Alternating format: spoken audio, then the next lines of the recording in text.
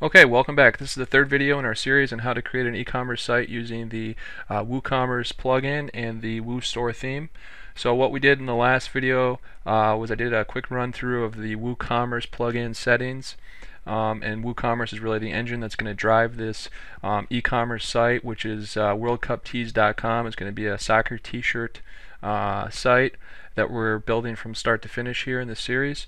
So what we're going to do now is we're going to do a quick run through of the actual theme settings, the WooStore theme settings, and I'm going to point out what's important. We're going to upload a custom header, a favicon, and I'm going to show you some of the other important settings that you're going to want to do in your first pass through the theme option settings. Okay, so let's go ahead and log into our WordPress admin, and let's go to WooStore, and then let's click on theme options. And again, if you have questions that I don't cover as I go through this, I'm going to try to go through this somewhat fast. If you do have questions that I don't cover, just contact me through uploadwp.com and I'll get back to you. Alright, so the first thing we're going to go to here is the quick start and the theme style sheet. So you can really choose a number of different theme colors if you'd like that are just built in here for you. I'm going to just stick right now with the default CSS, but you can choose from green, brown, blue, orange, and a few other color schemes. You can also completely customize the theme if you want, which I'll show you in a second. But here we go, custom logo. So I'm going to go ahead and upload a logo that I've already created.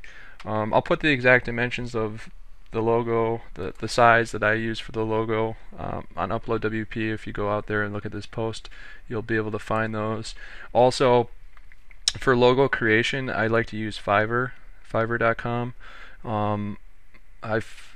You can get really good logos created on Fiverr, and I will give you the contacts or the gigs that I like best, that I've had the best success with. Now, please note, I did not outsource this logo. I just quickly put this one together for the purpose of demonstration in this video. I'll probably go back after I'm done with this and have a custom logo made, but just note that I get most of my logos made on Fiverr and have had real good success with that. Tees, World Cup Tees. So uploading your logo is as easy as just browsing, finding the logo, and just like you would insert an image into a post or anything else within WordPress. So there's our custom logo. If you want to add a favicon as well, you can, which I'll go ahead and add because I've already created that. Again, this is just as easy as selecting an image just like you would in a post. And go ahead and click use that image. So there's our favicon tracking code here. Again, you can paste whoever you use for tracking, like Google Analytics or whatever, or you could just use the Ultimate GA plugin, and that we've just uploaded shows up. So if I go out to the site and refresh the page, we should see our logo show up out here. There we go. And I'm going to make some changes to the background so that it blends in. Alright, but for now, our logo is out there, and our favicon actually shows up as well up here. I don't know if you can see that, but our favicon is there as well. Alright, so it's that easy to upload your logo, and I will give you the dimensions that I use for the logo on my site, Upload WP, and I'll also give you my favorite Fiverr gigs for logo creation that I think you'll be really happy with.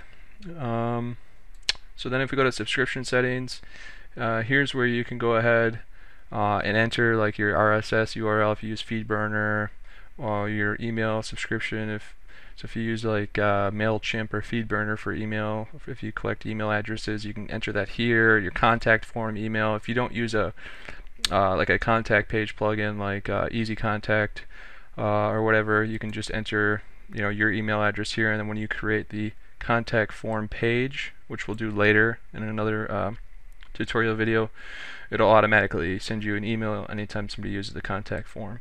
So that's what you set up here. Again, to start out with, unless you already have this stuff set up, I would ignore it. Display options, here's where you can enter custom CSS if you really want to customize the look and feel or the look of the theme. But again, to start out with, I would not worry about custom CSS. The one setting I would point out on this page is display breadcrumbs. I always like to check that box and have breadcrumbs. And breadcrumbs, if you don't know, if I give you an example here, are basically just, it helps for navigation, people navigating the site. These are breadcrumbs right here. It shows them what page they're on the website. So I would definitely encourage you to go ahead and click display breadcrumbs. Everything else you can just leave default. Click Save Changes, options updated. Alright, so now we've done the general settings, styling options. Here's where you can change the background color if you want. I'm going to go ahead and do that. And I'm just going to change it to all white. But you can change it to whatever color you want. And then you could even use a background image if you wanted to. So for example, like if you wanted this background to be like an image of whatever, you could do that. If you've ever set up a Twitter account and a Twitter background, you might have used an image in the background. That's the same idea here. So you can really customize how this looks. I'm just going to make the background white. Click Save Changes. And then if I go back up to the site, refresh the page, we should have an image if you want. You could repeat the image, you can make it a solid color, whatever you want. You can do that via this styling options background section. And then you can even change the color of the links on the website. You know, what color the actual link is, what color it is when you hover over, and then the color of the button. So you can really easily customize the look and feel. Back here, typography, this is where you would change the text on the site. You can change the size of it, the style of the text you want to use, and the color. So you can do that for everything, for navigation, for all your general text on the site, your post title, pretty much everything, your widget titles. You can change all of that, the way it looks, the size, the actual font, right here in typography. And then homepage layout. I leave everything in here kind of to default settings to start out with. But just a couple important things that you might want to change after you've created a few products. Homepage featured products, here's where you can choose the number of featured products to show. Okay, I like just leaving that to 4. And then homepage recent product entries, again you can choose the number of recent products that you want to show. And just to give you an example of what that looks like, if I go out to one of my sites that's further along here, I'm still working on this site, but it's further along. Here's where you see featured products. So right now I have 2. And then recent products would display down here on the home page underneath the slider. So that's where you set that up, homepage layout. And then slider settings, this is where you're going to control that homepage featured slider, which you see here. I'm going to do an entire video just on the slider, so I'm not going to get into details on this, but that's where the slider settings are. Layout options, that's just where you can choose the actual layout of the site, whether you want it to be like a right-hand navigation or left-hand navigation. Dynamic images, I don't touch anything in here. This is really just all about how you want to resize your images. I just leave it set to default settings for all of these basically. But again, this is something that after you've have your site further along, you might want to go back and tweak a little bit. You can even change the thumbnail settings, the dimensions, the size of the thumbnails, how they align. All that stuff can be changed under dynamic images. And then footer customization.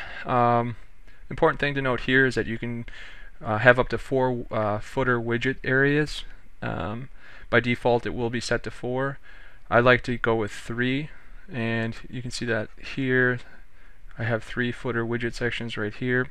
You can have up to 4, you can have 2, you can have 1, or you can have none. I do encourage you to have at least 1 or 2 because it's good for SEO and it just helps, gives you more navigation, more content to display on your site. So that's where you can choose your footer widget areas.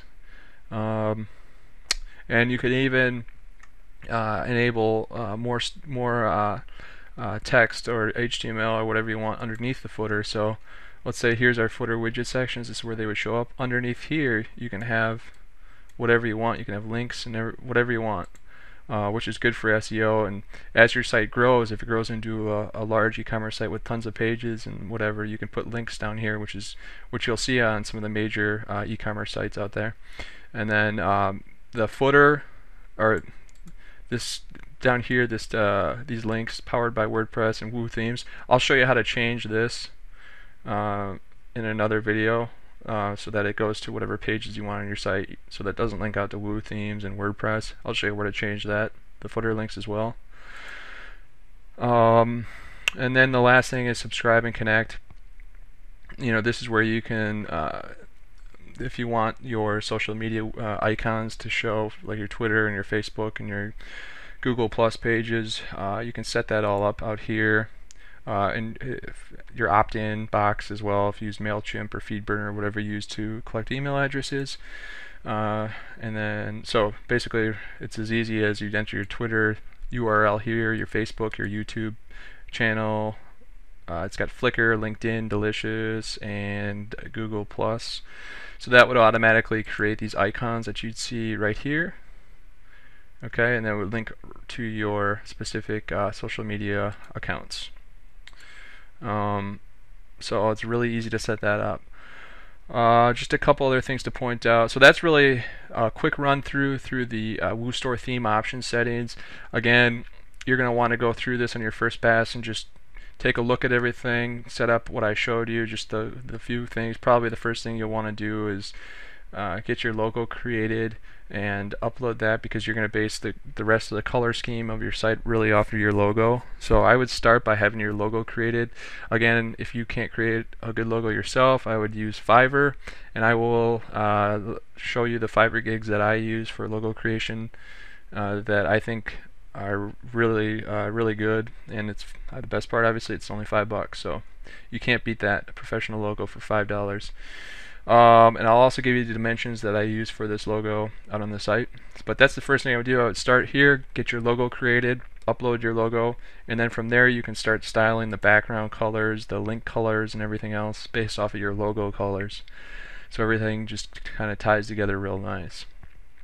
Alright, so that's really all you need to do on your first pass through WooStore theme option settings. Start by getting your logo created, upload your logo, and then style the rest of the site based off your logo colors. Alright, everything else underneath here is really secondary and can be it all can be dealt with after we have some products up and the site further along. So alright, so what we did in the first video is we installed the WooCommerce plugin, and we installed our WooStore theme. Second video, what we did was we went through and I showed you the WooCommerce settings real quickly. And now in this third video, we just went through the WooStore theme options. Again, if you have specific questions, let me know on my site. In the next video, we're going to get more into actual product setup. Right here, we'll create some product categories, and then we'll add some products, and the site will start coming together a little bit more. And then we'll set up our featured slider section after that, and our widgets, and go from there. So stay tuned. This is just the third video in our series on how to create a professional e-commerce site using WooCommerce and the WooStore theme. My name is Adam with Upload WP. We'll see you in the next video.